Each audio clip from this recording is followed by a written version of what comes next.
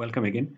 In this tutorial, we will create an admin route for our application. The purpose is we will create a separate folder for our admin panel, and also we will create a separate route for our admin panel. So let's start. So when we will install CakePHP, by default CakePHP has given us some sources. So if you go in config and there is a file called routes.php, and here you will see lots of code. So this code or this if you see this code, you will see in 48 number line there has a method called scope. So this scope method actually given you some it's actually builded your all routes that you are actually using in your application. For example, you are seeing there has a builder fallbacks. It's actually given you all controller or catch all routes for your all controllers. You can see they have given also a small description for this. Connect to catch all routes for all controllers. The fallbacks method is a shortcut for. So these two you don't need to write statically. You just need to use this fallbacks method to create or catch your all controllers and action in your application. So if you want to see your existing route, then you can go in your terminal and open your terminal. And I'm going in cd, then bin folder. And if you just type cake routes, then you'll see your route list. Since you can see that there has lots of routes available now, but there is actually some debug kit route. If you don't want to see this debug kit route, you just need to go in app local, and in this app local, if you made this true, that means our debug mode true to false. Then after save, if you go again and giving the cake routes command again, then you will see less route now.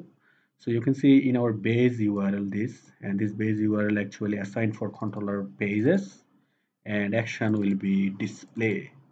So at first we want to see our blocks and home in this root directory. That means we want to see these blocks and home in our root directory.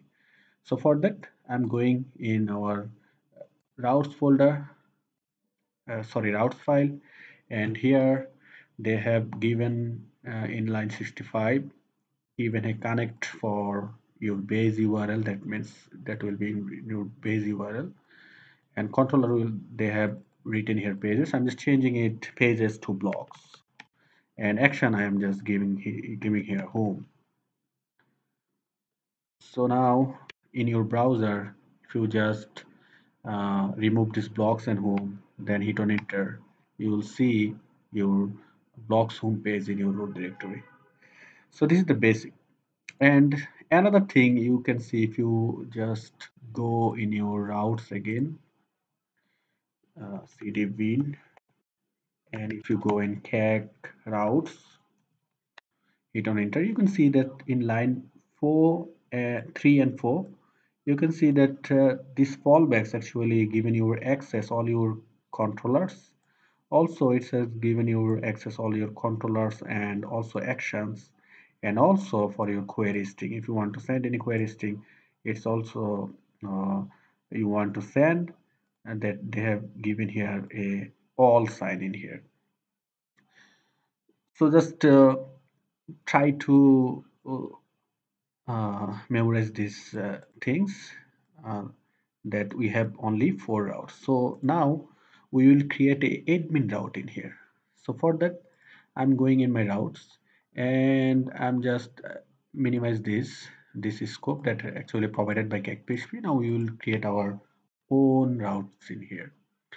So for that, I'm going in CakePHP documentation, and CakePHP documentation, if you go in right side, there is a page contents and there is a prefix routing option in here. I'm just going to click in here. So you will see that they have used a router class and a prefix method for create a prefix uh, route. So I'm just going to copy this line here to here and paste it in here. So this is a static method they have used in here. And if you just remove this line, I'm just remove this comment from here. So after save, uh, if you, I'm just also changing this name to small admin. And if you go and uh, uh, in your browser and hit given the admin, it has given an internal error has occurred, but we are not seeing error because our development mode is false. I'm making again it's true. And after save, if you go and reload again, you'll see the class router not found, because here the router prefix is under the router class, so we have to use it in here.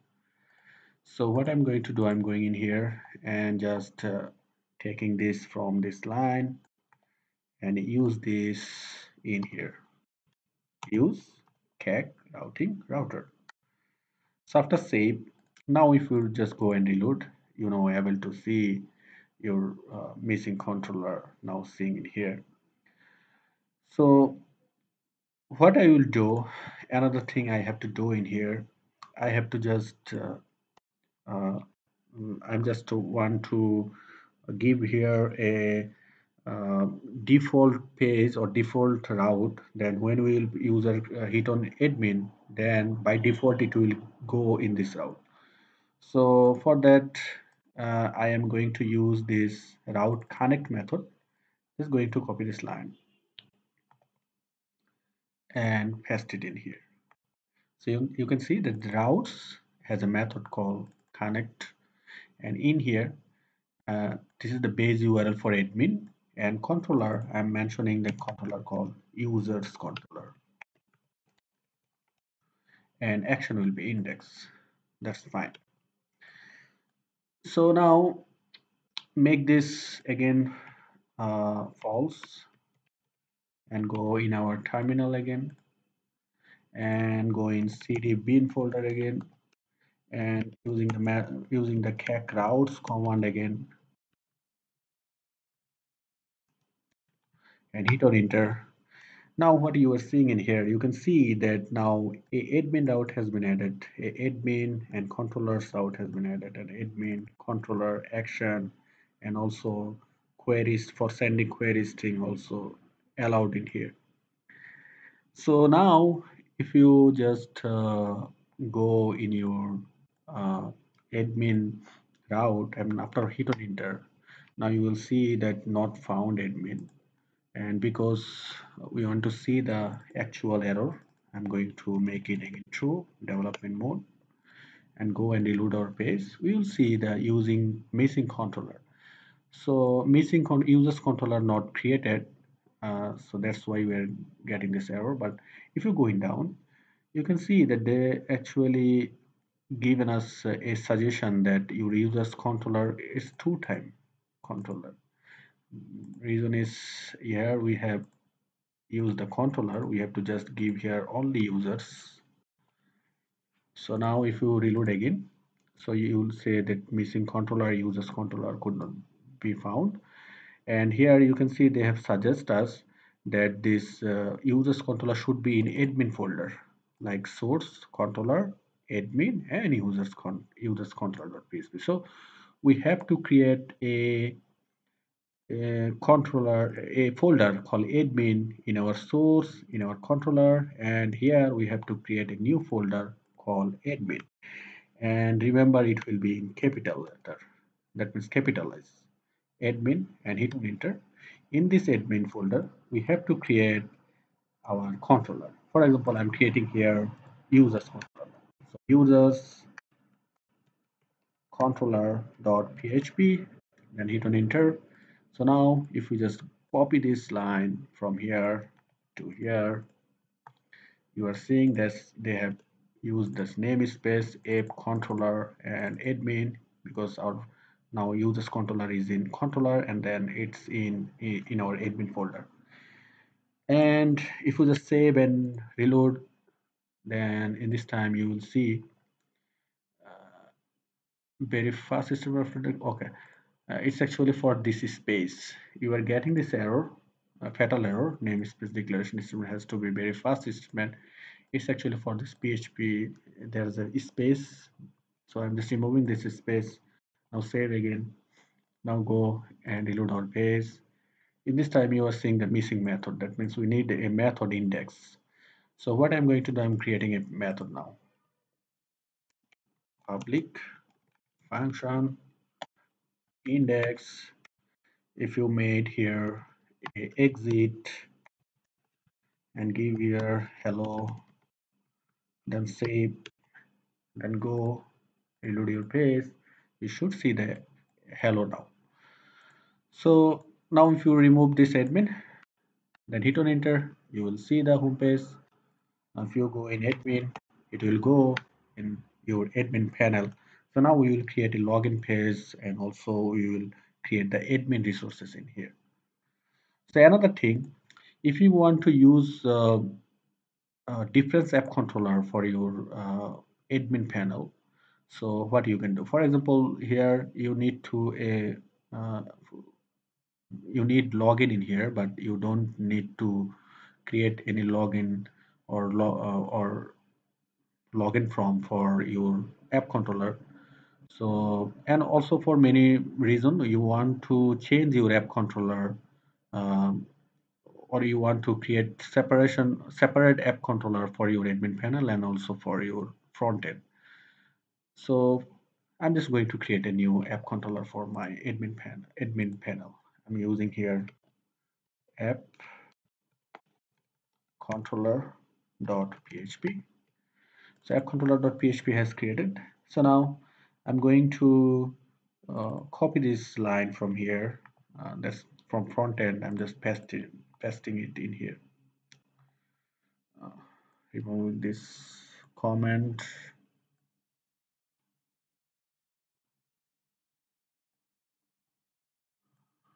So now, so everything will be same. Just you need to add a new route in here. You have to just mention this is a new route. This route will be app controller admin. So we are using this app controller for our users controller. So now after save, if you go in users controller, you have to also change here, give here the controller and changing the directory calls admin. And now if you hit app controller, use this app controller. Now after save, if you go again, just reload your page, it's working fine. And now it's actually used your admin app controller. But when you will use remove this admin, you will go in your front end, it's actually using your front end app controller. So it's actually our today's tutorial where we have created admin prefix route. In next tutorial we will create login for our admin panel. Welcome for the next tutorial. Thank you for watching this tutorial.